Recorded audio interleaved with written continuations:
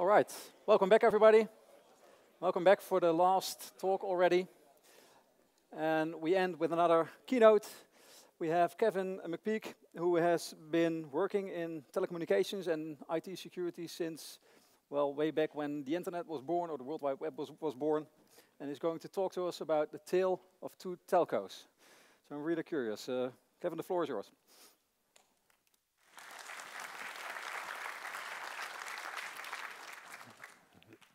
Excuse me, thanks.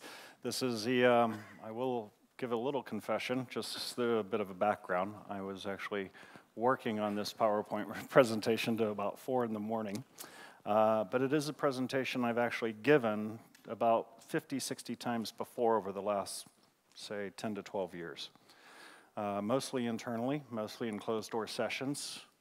And I'm really excited because even though this is an issue that concerns us all, I'm really glad I can finally bring this message to you, because it is something I think is going to help us all if we can solve this issue.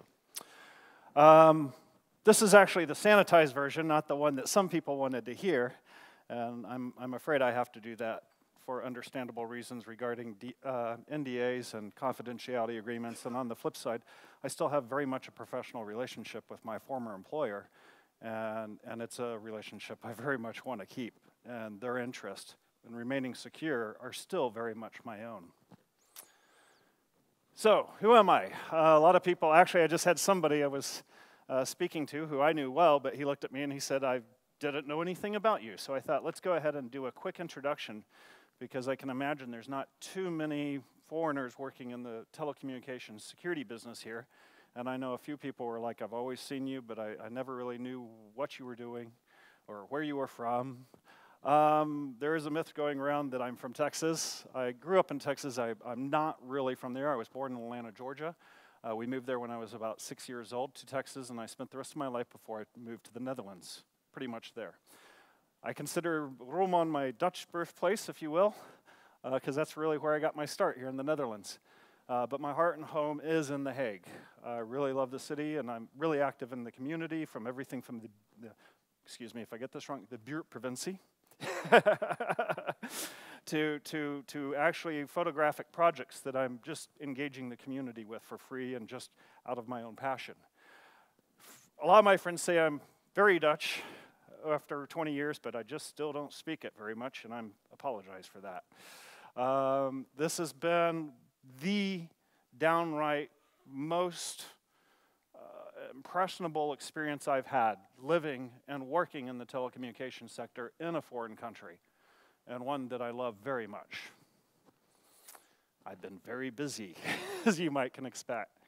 Just a quick highlight of, I was a typical nerd from the 80s, computer geek. My father was a very senior person at Motorola. He's also an electrical engineer, and I had a stepfather who was a general in the Air Force, who was an architectural engineer as well. So both my fathers had dual hats. I grew up with two fathers who had dual hats. You can imagine, well, as my wife likes to say, I have enough hobbies to kill a horse with. And I am a doer. I don't know everything. I never professed that I know everything. I am still learning, and pretty much most of what I'm going to talk to you about tonight, I don't know a lot about. But I figure I know enough, and I've been talking with enough people, and people are telling me this is the right track. So I thought, let's bring it to you, and my purpose of this is to try to start a discussion, not between ourselves, but with executives of corporations or government leaders here in the Netherlands or in the European Union, because this also affects, although my context I have drawn for purposes of the discussion, a little bit against the background of where I used to work. You'll see how I've done that in a minute, but these are problems that are actually affecting us in all domains, not just computer security. I take a hacker approach to pretty much everything. I've just been through a few pictures. I've been in the media a lot lately with my photography project called Hogs of Feet Chic, or now just called Feet Chic, because I've expanded it to other cities in the Netherlands, and I'm taking pictures of cyclists, very artistic portrait pictures. But even that project was started with a very hacker-type mentality. Start every single day and just keep chipping at it until somebody actually notices. and above all, try to be benevolent and respectful. I've also breed corals. If you've ever been to Blijdorp Zoo in Rotterdam, you've probably seen some of the corals I grew in my living room. But the real reason I'm here is I started working in mobile security in 2001. I saw some colleagues from RiskSecure. It was your founders that actually hired me in this industry, Harko Robach and Mark Vitteman. And I have to say, my hat's off to them because they really kind of gave me a kickstart in this industry, because when I came here, I was already working in security, but I'd never worked in such a large company before. And I really appreciated a lot of their guidance in those early days.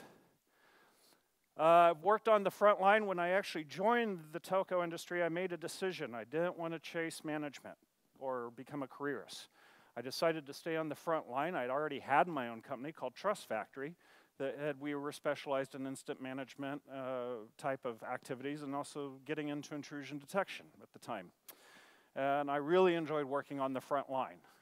So I decided to stay there. And eventually, over time, at the first company, we achieved quite an achievement when our third-party vendor came back to us and said, "You're not only our quietest commercial company that we monitor, or quietest commercial organization, you're a telco." And of course, I looked at that and I was like, we're not detecting anything. Let's start over. And for the next year, we went and actually checked out, and sure enough, we ended up having a very secure network. More so, at least, I hate to use that term, we all do, I think, it was the risks were manageable. Extremely manageable, and it went from a situation of extreme crisis to extreme manageability in only about 5 years. And so I want to talk to you how we did that. One thing I did is I hacked the organizational structure of not one, but 2 telcos. I literally flipped where security was inside the company, and I'm going to tell you why I did that today. But first, I want to know from you, can I get a show of hands from you guys, because this will help me cater my presentation a little bit. I really want you to be honest, but I'd really like to know, and don't worry, I'm not going to judge you, and I don't want anyone else to, but if you are honest with yourself and honest with me, and you were to say, everyone who's not security in the company or organization I'm working at, and evaluate their perspective of what you are doing, can I get a show of hands? How many think that your non-security colleagues are doing something like this? So is everyone's non-security people are all saying, you're more like this security guy? You're very friendly, you never come around, kick anyone's asses, fire anybody. You guys don't have problems like that?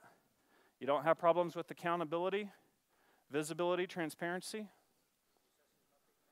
Sorry? Well, I'm sorry, have you seen The Big Lebowski? Okay, I'm sorry, I maybe made a bit of an assumption here. Sam Elliott here plays a very gentle character, but plays a very more of a morally righteous one, but he's more like your grandfather, telling you when you've done something stupid. He doesn't scold you, but just through explaining it by logic, you walk away feeling really dumb. Which is a whole different world from these guys. You do something, they're going to tase your ass. And if you resist the tasing, they're going to haul you down to jail. Too often, one thing I've seen, and it's not just my former employers I'm referring to, one thing that the telco communications industry, in terms of my job in security, did for me, it gave me a huge insight into a lot of business operations of other companies. I'm not here to talk about those companies per se, but the things I saw going on, how they approach security, and also noticing sometimes maybe there was a parallel in my company, but maybe there wasn't, but I noticed this is going in all these other companies. Companies we're partnering with. And when I started discussing this in closed-door forums about what were the greatest threats against an organization, and somebody had talked about supply chain management as a risk that's not being identified, and I started raising some of these issues, I did get some attention. But of course, I'm just a little bit curious. Is there nobody's willing to raise their hand that you perhaps maybe have a perspective problem from your colleagues that you might be coming across like this. Because I'll be honest with you, I worked for a security team at one point in my history that was very much like this.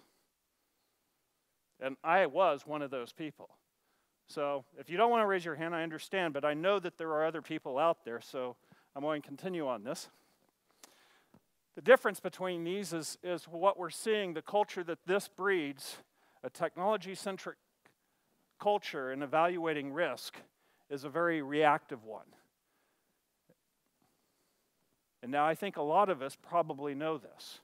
A lot of us as security professionals are probably out there raising risk to senior management or trying to raise it to senior management, and the message isn't getting through. Or if it gets through, you look at their evaluation of it and think, are they not understanding the scope? However, if you actually have a very business-centric risk evaluation process that is looking holistically at all the risk, if you're building an e-commerce system and you're building that e-commerce system, it's not looking at, hey, this is just the threats to Apache, or this is just the threats to some sort of JavaScript thing they're going to run on the client side. But if you have a holistic risk process, they're going to look at that not as a silo in of itself. And they're going to end up saying, hey, where are we hosting this on? Virtual machines, okay, that's fine. What else is on those virtual machine hosts? Oh, the SAP finance system. Maybe not such a good idea for an e-commerce system. But when you would tackle that from a business side centric of evaluating risk, all of these issues should be getting addressed in the beginning. When you do it technology side, by the time you've already got the plans in your hand of what's got to be deployed, and you're looking at and trying to understand, where's the security requirement list? 5 points? Really? This is all we got? Now we got to go fix it. I got to raise this. We have an issue with a CTO. These problems keep plaguing our industry. I've been going to DEF CON. I've been going to Hack in the Box. Every Hack in the Box in Amsterdam since they started, I've been going to it as a volunteer. And I keep hearing the same thing both from conference attendees and other volunteers. In fact, some of the people, not just at Hack in the Box, but sometimes actually some other conferences, Hack in the Box actually has a really cool, positive culture. And this is, by the way, my first time ever here, so I can't speak of this one, but it seems pretty cool. But some other conferences, and they were actually conferences in the state I've been to, and the volunteers showing up, completely stressed out, nice people, good people, and they're attacking other volunteers at these conferences. Personal attacks, and you're thinking, you were friends last year, what the hell happened? And you realize, this is stress. This person is internally conflicted. Has nothing to do with the conference, has nothing to do with the friend. These things I kept sitting in the back of my mind. Why does this continue to happen? We have all sorts of these problems that continue to happen. We have bad actors in our security. You can turn on the news. You'll see every now and then some security professional was fired for something he wasn't supposed to have done. We have companies that can never seem to get a hold of the loop. And I won't call these out. You can just simply Google these in the press. But there's been several companies out of my country, well, I call Holland also my country, but America, big major retailers that continued to take a series of hits, one after the other. And yet you could watch what was happening. And people scratching their heads all around going, well, why can't they get ahead of this? When I look at all the same complaints coming from a lot of the same people, and I started trying to enumerate what were the common roots, and trying to track a lot of this back, what is causing this problem? And a lot of us have a pretty good idea, but none of us had really tried to put this down on pen and paper that I've seen. There are some places you can find this, and I am going to come back to that in a minute. But I've been quite astonished, especially these last 5 years, how many management types aren't seeing the whole picture, especially in regards to the controls they're talking about. And the one thing that I started looking at when I saw this several years ago was similar things, similar activities that we see also in our financial world. And it's an issue known as a moral hazard. Does anyone know what a moral hazard is?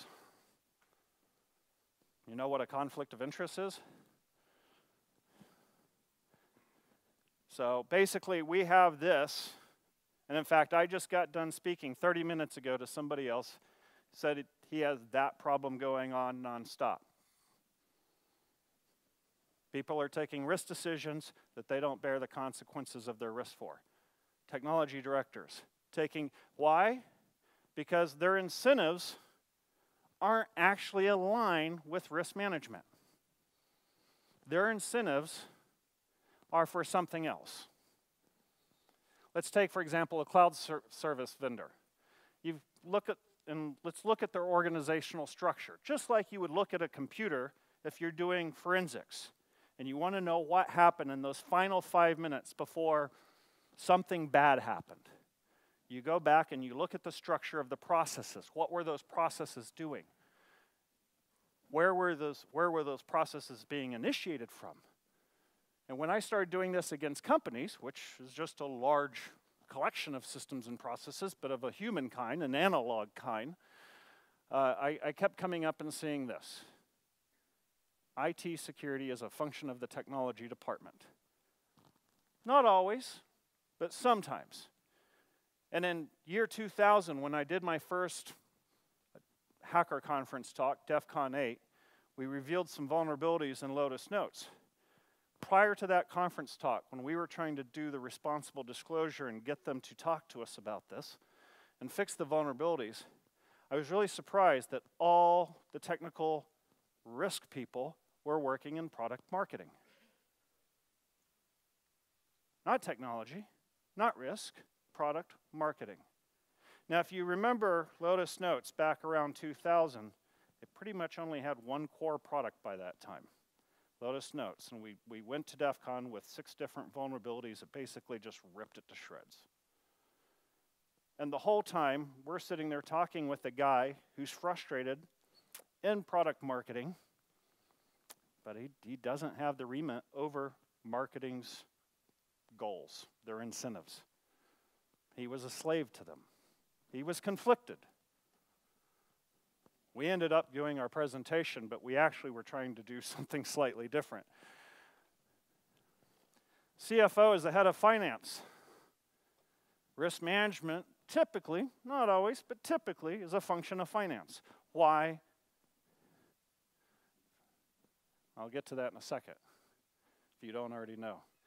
When you look at this is when you put IT security as a function of technology, service delivery becomes its priority.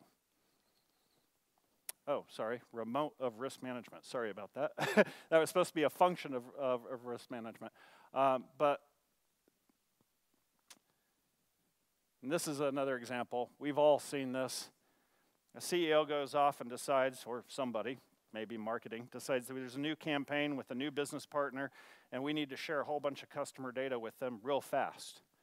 And it's already been decided. The strategy had already been going on for 16 weeks. You knew nothing about it. Now we got 3 weeks to implement this stupid stuff. Involves massive amounts of sharing data, and you're looking at the privacy legislation going, and so then you decide to do the right thing. You go back to your management, or maybe the CTO if you have a flat organization, and say, this is bad. We got privacy issues. You're wanting to locate an e-commerce system on virtual machines with hosts of internal company confidential data and our colleagues' data. This is a really bad idea. Who knows what's going to happen? Does anyone? Just shout it out. Sorry? What will happen? Sorry? It's coming from the, yes, CEO. Yes, but what are the famous last words? We all know them. We'll fix it in production. I have seen 2 decades of this, on and off. And this is what I'm presenting, is to how do you fix this? I've seen it in my company and I've seen it in others. Even after we fixed it in our company, we still had in others. So who's really running risk management at this point? You have a company, whether it's any IT company, and in fact, this isn't limited to IT companies anymore. The modern company actually has so much infrastructure, so much internet connectivity. More and more companies are adopting Internet of Things, new protocols, some of the old vulnerabilities are being reinvented all over again. And all of this is a must-do. We have to be first. We have to achieve our incentives and everything else. So who ends up doing really true risk management? And sorry for the nerd collective that is just the loose collection of skilled technical people who kind of have a clue, but they're not really empowered to be doing this job, but they'll try it anyway because they know it's the right thing to do, or at least to try to do as much as they can. Does anyone know Stephen Wright? She used to be one of my favorite quotes from him. I'd kill for a Nobel Peace Prize. But we're doing the same thing, and it's no joke. It's got to get breached first before we'll get the budget to secure it. I have heard this so many times, both internal, sometimes on my team, and in other companies, going and saying, hey, we have a requirement, this gets fixed. We have no budget for that, sorry. You want to pay us to do it? It happens. So other companies are suffering, and this causes knock-on effects. I have a strong feeling about this. I know people in this industry who are friends of mine, and I don't want to diss them, but I know that they take this attitude, and I'm really concerned that they are putting themselves at personal liability. And yeah, it's that this is even happening is just wrong. But this creates another effect I've seen. I did see it in one of my two telcos. I won't mention which one. And I did see it in other companies. When you start getting hidden risk, when you start getting, hidden risk is a dramatic consequence. Everyone starts to freak out and lose their cool.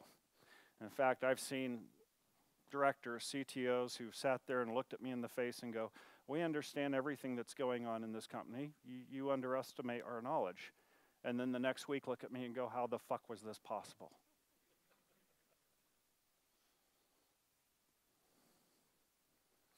Guess what happens? Typically, as a function of IT security, they start engaging, and it's not intentional. We're human beings.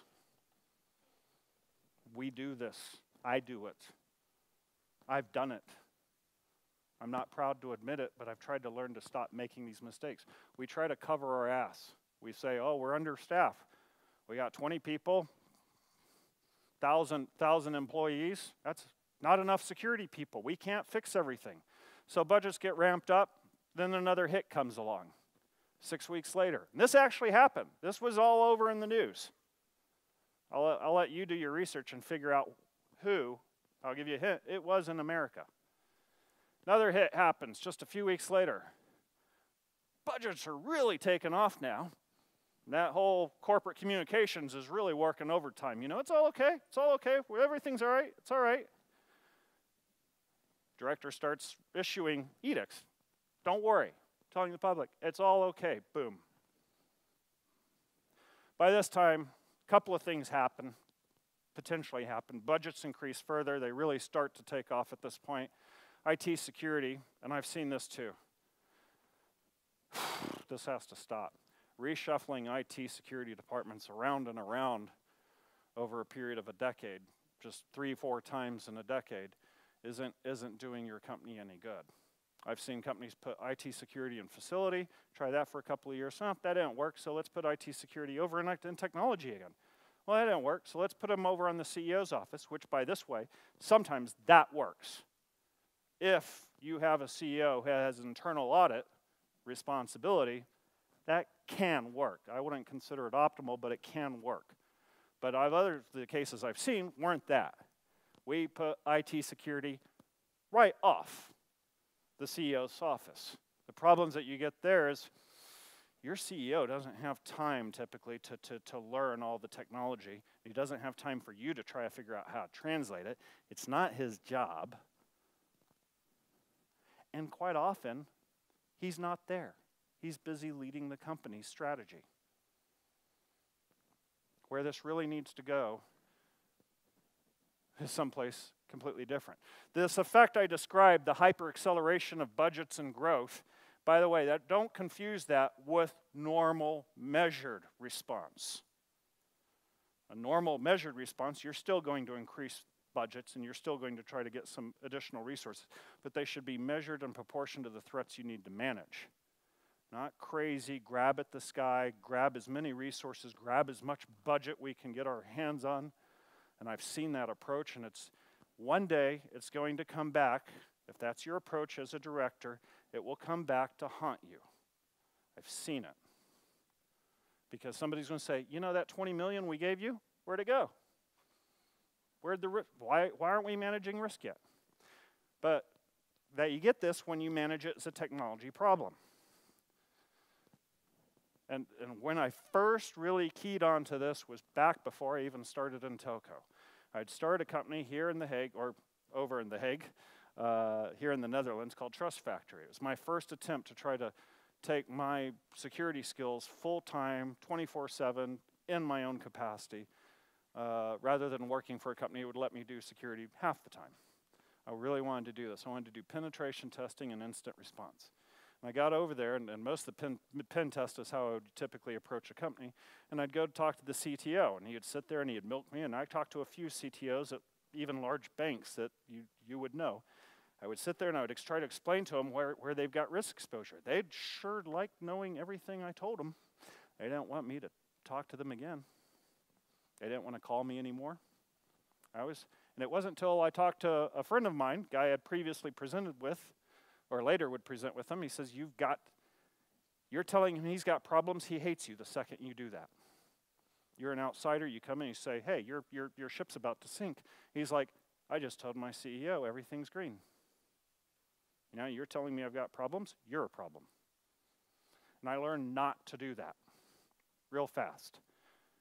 Once I started going to the CFO, or whoever is responsible for risk management, they were always interested to talk to me.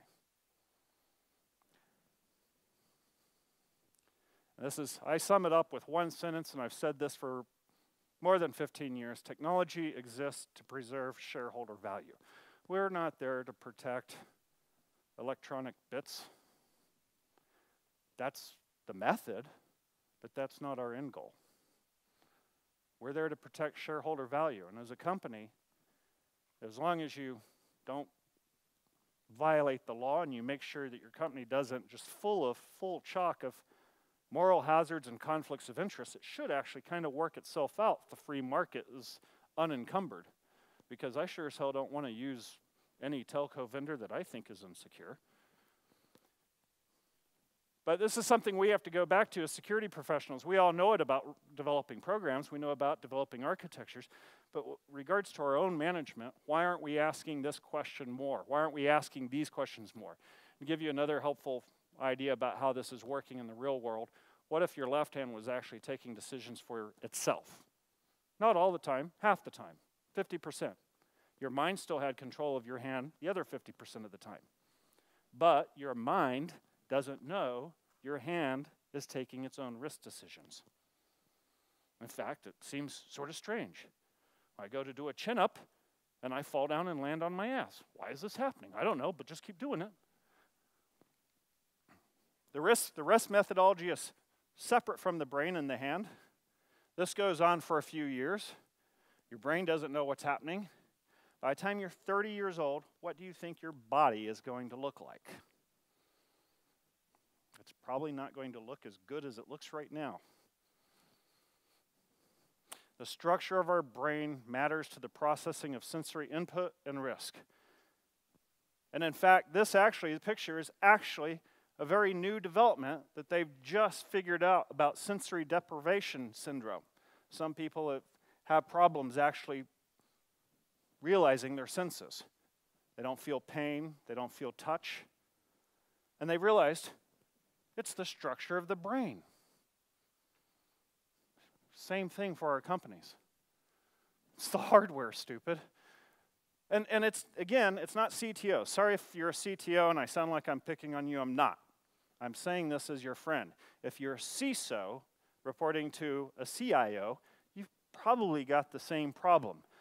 I never had that construction, but I know half a dozen people who do, and they've told me it's bloody awful in terms of risk management. And internal audit hanging off risk management is also not smart. That itself is a conflict of interest. This is the one nobody likes to talk about. Because almost every telco, not just here in the Netherlands, but around the world, does this. And it's as best as I can tell, at least in many places of the world, it is an option of convenience. And everyone goes, oh yeah, but you have security, you have facilities, it's economical to put it there. No, it's not.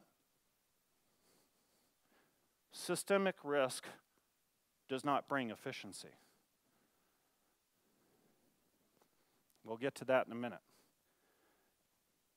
But if you have hidden risk in your structure, you're never going to get it out of the processes, never going to get it out of your systems. You might be able to patch or work around it, but it is always going to cost you money. It's not just about security. It is about money.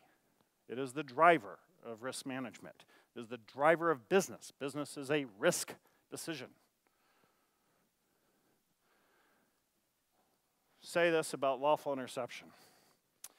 The risk of abuse increases with the ethically conflicted team or individual of an investigative, oversight, monitor, or audit role. Why? Because they want to get their job done. They have incentives to conduct an investigation, sometimes, in my opinion, too fast. They just want a name. They just want to stop the problem. They want to stop the hurt. And sometimes people think they need to know who it is. And I've talked to people in the industry, people that in other telcos around the world, and including also here in the Netherlands. This is actually a problem. In fact, I know other chief security officers who tell me this is a problem. And when some of my friends started telling me about this, the stories I heard was just unbelievable. But then I thought, this is the same freaking problem. It makes sense. Why have none of us seen this before? And if you don't know, a lot of lawful, it's not always the same in every country, but a lot of lawful intercept business units get a dedicated stream of money, €1 million, $2 million, $3 million, depends on how much they're having to do and what's been arranged. And they deliver a promise to deliver a certain level of service delivery to the government, who is a customer. So the natural tendency for a lot of businesses is to stick that in security because they should be secure, right? And, hey, let's give security a little bit of extra budget. But that service starts competing against the risk management processes when those two are conflicted, and you end up with systemic risk. And I've seen it. I've seen that one thing on the lawful interception, the conflict in regards to priorities. Come to the end of the year, we have to make sure we have certain level of performance by the end of the year. So everything gets thrown at lawful interception. Oh, but we suffered a security breach. We'll get back to that after we finish with lawful interception. Why? Because we get in revenue. And if we don't meet our performance agreements, we don't get in revenue. And you have to stop and think there. At first, that idea of a siloed revenue stream for security sounds really attractive. But already, for the entire company, it's just corrupted its risk management process using money. It's something I think we need to address, because if I've seen this, I can imagine where maybe things are less tightly controlled, it's probably even worse. Oh, this one is a fun one. But we have IT governance, ISO, blah, blah, blah. Having a one-trick pony doesn't make you a cowboy either. Coming from Texas, I happen to know something a little bit about riding a horse.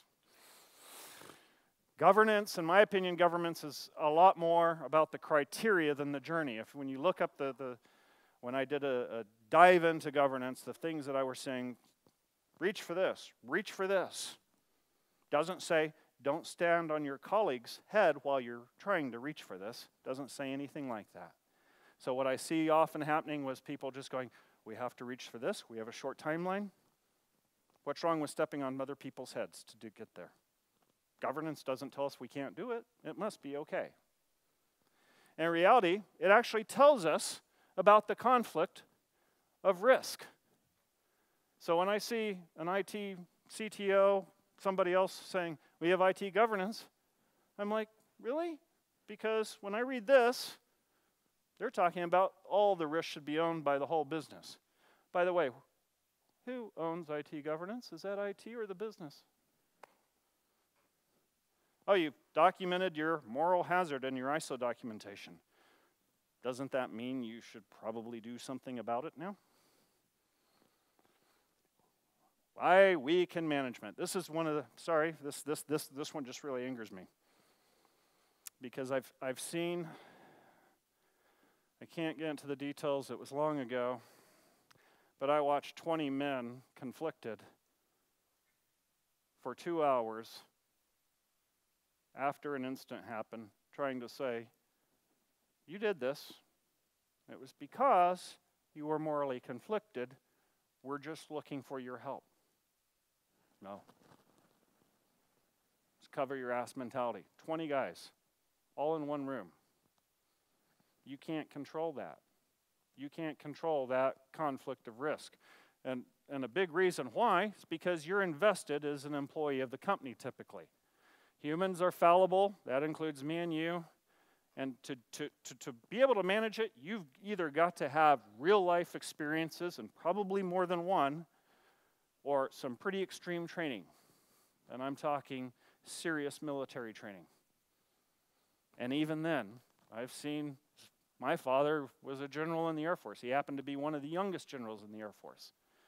I also remember growing up and some of the problems he would have to deal with some of the ethics of people he would have to deal with. And no, military's not immune from it either. And you don't have to have a father. You just turn on the news and you see stories. The conflict of incentives are always going to distort your vision, especially when you have a remit for security and a remit for service delivery, and your incentive, financial incentive, your performance target for service delivery is far more than for risk management. Maybe risk management doesn't even have any at all, and I've seen that. I see that more often than not, especially when it's working in technology. If you want to know, do we suffer from this? These aren't signs that you do suffer, but these are some of the signs. I've seen security teams and other companies that have gone off and spent millions and millions of euros that were smaller than us and weren't telcos, and I've scratched my head going, where are they throwing their money? We needed to get this project online. They were supposed to fix this 3 months ago. Still not fixed. And I knew they had gotten the budget to fix it, and they still couldn't get it fixed. And from their side, what they were doing is realizing the consequences of hidden risk in their project. The problem I mentioned earlier, conference volunteers that were working in security industry that were very conflicted when they'd show up at conferences. That doesn't just happen at conferences. That happens internally on the teams. And some of the reports, some of the stories I've heard about or have seen, I've seen the full-blown Lucifer effect going in on that team because the team is morally ambiguous. It doesn't have any clear goal of what it's actually supposed to be doing. It's actually internally conflicted with the functions of risk management and the functions of service delivery. And anytime one of those two remits aren't met, they get bitch slapped by their management. And they're thinking, how am I supposed to balance this? You can't serve two masters. We all have heard that story as a child.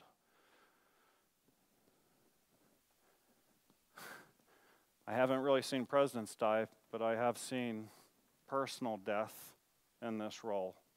And I've seen professional career death. I've seen it even from directors of the company. And I want to stop it. Because these are good people that this is happening to. So, at some point, this, I actually have some authorization clearance to share.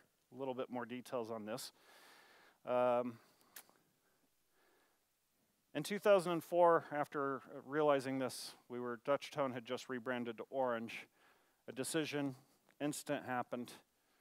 The consequences weren't realized, but a really bad risk decision, a moral hazard-based one, occurred.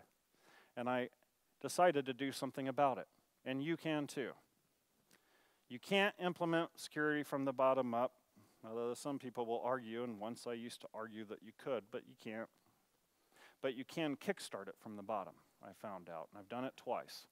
And the way I did that, in neither case was exactly similar. Oh yeah, if you do this, I don't advise, I'm not telling anyone to go do it, but if you feel that the need is such that you need to do it, this is not a guide. It is sort of just this is what worked for me. Take it, your mileage will vary. Take what will work for you. Don't blame me if it goes south, because there are dragons here, and I'll explain. So how did I accomplish this? It's very simple, and again, it was a hacker mentality. I went brute force. I used asymmetric tactics. I even used the silos of our company to find shelter. Developed a strategy to create awareness and take it forward. And a platform of approach, which really this one was kind of tricky to do. And I methodically went through the whole company, except for where I met resistance. There I would tend to back off. And when I met resistance up my management chain, I actually went laterally across the organization. I went to people who had some either awareness or investment. They were vested in actually seeing this fixed. And when I explained it to them, and this is where I started making this presentation again and again and again, usually in the space of about 5 minutes and only on a whiteboard. They would sit there and they would look at me, and quite often the response I'd get was a jaw hitting the desk going, how did this get implemented? Legal and regulatory looked like they'd seen a ghost. Things that can also help, things I think can also help. If you're a hothead, if you've gotten past warnings for maybe unethical things you've bent the rules on, don't try this. It's not going to work. If you haven't been working on making sure of being sound character in your actions on the job, and people do not believe you're a sound character, I could expect this would go bad, really bad. But be patient, be determined, and when you meet people that are giving you resistance, try to find new ways to love them. Don't hate them. Because we're in this position, we're in this role, or at least many of us should be here to trying to protect these people, protecting our customers and protecting our organizations. So when you meet resistance, you should first evaluate if you want to continue, because it gets really daring from here. And I recognize not everyone is going to want to do this. I wasn't out to lose my job, and I really wanted to make sure people understood that I was being motivated by the risk and just wanting a solution, wanting an overarching solution to our technical security risk management woes. And from that, I tried to make very clear the technology officer would no longer have any hidden risk. He would no longer have a hot potato in his lap. And it could be really beneficial if terms of security was already solved before it arrived on his desk. And he agreed. So again, awareness is if you do this, the best way to do it is become an irresistible force. You need to awareness is key. Look for opportunities, and basically, I realize I'm describing the 24/7 ODA loop. Enumerate and maximize all your personal comms channels and keep the feedback coming in. I got involved with Works Council. I had legal friends that were from the legal team that were helping me with this. I even went to the CEO and even got his support for this. But I did it one by one, very slowly, very patiently, and when somebody told me, you're making too much of a noise, I would back off and wait. And eventually, persistence and determination is what saw it through. I could not have done this without my connections across the company, my personal connections, people who believed me to be honest, people who believed me as being true and putting other people's priorities ahead of my own. And that was only possible because I had already for 15 years been working that way. Last one. I should have done better on this. I involved my wife every day as much as I could, but it still wasn't enough. I could have done better. Don't leave your family in the dark. Lateralize and asymmetrize, as I mentioned before. This is how I literally went across. I even went to everybody but the CFO in the second case, because I did not want it to be seen as a political move. So the whole time the CFO was going, what is he doing? The CEO knew. CTO knew he didn't like it. The marketing directors knew. The commercial directors knew. The HR director knew. I was getting support from every direction except one. But it did, by the way, that support didn't all come at once. It took about 12 months to get it all. Corporate silos don't help the cause, but they can be used tactically if you're going to do this, but use them ethically. Don't lie. Don't deceive. And be a little creative. Hope for the best, plan for the worst. And yes, this was my personal strategy. When I looked at this, I made a very personal. This is something I really believe in. I think that there are too many. I'm not trying to point the finger, but I think there's. Let me rephrase this. I think we as security professionals really need to take better understanding of how we are embodying the principles we are asking our employers to implement and not doing it ourselves in regards to risk management. I sort of have a reputation of being someone who's typically always prepared, and that's because I'm always thinking down the road and thinking, what am I going to need when I get there? What are the risks going to be? How can I manage those risks? Once in a while, somebody says I'm overly paranoid. No, I'm just managing risk. And I'm very keenly aware of the risk exposure typically. Not always, but I try to be. I work really hard at that. So I came up with a strategy not to throw myself underneath the bus, but I did loosely refer to it as that. And my real strategy was to throw my team across the company to the proper place and not get hit by the bus. But in every scenario I calculated, and there were at least 12 different scenarios, every scenario included, what do I do if I get hit by the bus? I can't stop the consequences, but I can manage them. And that's what I did. I had an assurance of protection from the top, but still, I chose not to completely bank on that. I don't know how long that political pressures might cause that to succumb. I thought, some people said, not from where that's coming from, but I didn't want to take that risk. I thought, let's manage that. And I pretty much unleashed my potential at this point and did some pretty crazy things in the company, but all very constructive. This one was very interesting. About 6 months into the second company, all sorts of new opportunities started coming available. I was put forward by the HR director and the CEO to the leadership council for the company. I was actually asked to participate in talks about the upcoming reorganization of the company. I was asked for quite a lot of feedback about the company, not just security, but about the company's health. I was eventually recruited to actually get on board with helping change the company culture by the CEO and the HR director, which I took up. I thought, yeah, great opportunity. This is something we can just ride this across now. Although I picked this up and I started all of this alone, it wasn't very long before I had a lot of help. And I would not have been able to do it without that help. Yeah? Yep, okay, so let's move on.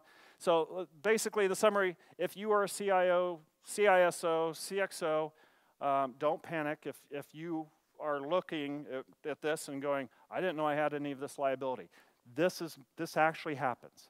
The best thing to do is come forward and recognize it, be honest about it. In the first case, when we took it to the CFO and the CTO of the company, within 1 to 2 hours, the discussion was finished. And 6 weeks later, we were transferred over to finance. And they actually located our offices right on the demarcation point of technology and finance to ease our process. So timing was key.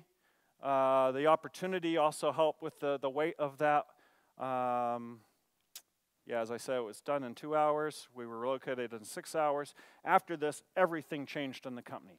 We no longer had to be going back and patch. And it wasn't immediate, but within a year, we weren't going back and patching things anymore after they launched. When we were invited to the conceptualization and the investment committees and all these different boards and everything, as a member of finance, they started looking at us and going, hey, does making a web-based game and giving away call times on who wins this, does that make sense? And we looked at the CEO and said, it sounds nice, but people can hack web games so easy. And he was like, well, okay, well, we'll just scratch that one then. Let's find something else to do. If that project had hit us 6 weeks later in technology, we would have been screwed. Everything became easy like this. And we also got called in yeah, sorry, I got a little bit behind because I'm trying to speed on through. But the benefits were immense. And in that, this is when our vendors came back a couple of years later and said, your network is freaking so quiet. And we didn't even believe them at first. And it turns out it had actually gone that way. And since then, I've talked to him since, and he says he's never seen a company that quiet again. He's seen government agencies that quiet, but not any private companies. So I want to fix our industry. And how can we do this? If you're holding on to it, don't panic. Come forward, offer your help to anybody who's raised this to you, make it a discussion point, just table it. Even if you think it's not happening, discuss it, bring it out into the open.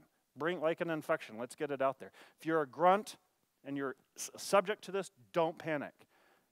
There is also another choice. Don't do anything or leave. Those are options, and they're valid ones, and there's nothing wrong with them. If you leave, you're at least not part of the problem anymore. But maybe you have family illness. Maybe you had too many kids. You planned on 2 and had 6, and now you can't take that financial risk. Then don't. But understand, you will have some risk exposure by being caught in this conflicted job or role in your professional career. So you have to decide that on yourself. And if you do it, yes, if you do decide to do this, please share your results with me because I think the community could really benefit from this. Benefit as an industry to change the place where we do technology security risk management. So basically, conflicting financial incentives have to be aligned. Security professionals should never be making the choices themselves. And some security professionals really may, in order to solve this problem, have to decide to take on some of the risk themselves to get to a better place. But the best solution for this is one that comes from business management themselves.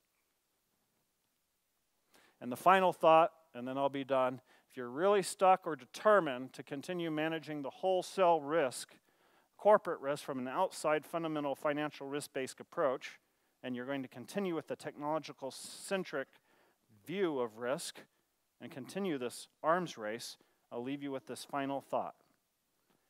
The arms race you are playing is a strange game. The only winning move is not to play. Thank you. Thank you. Was it good?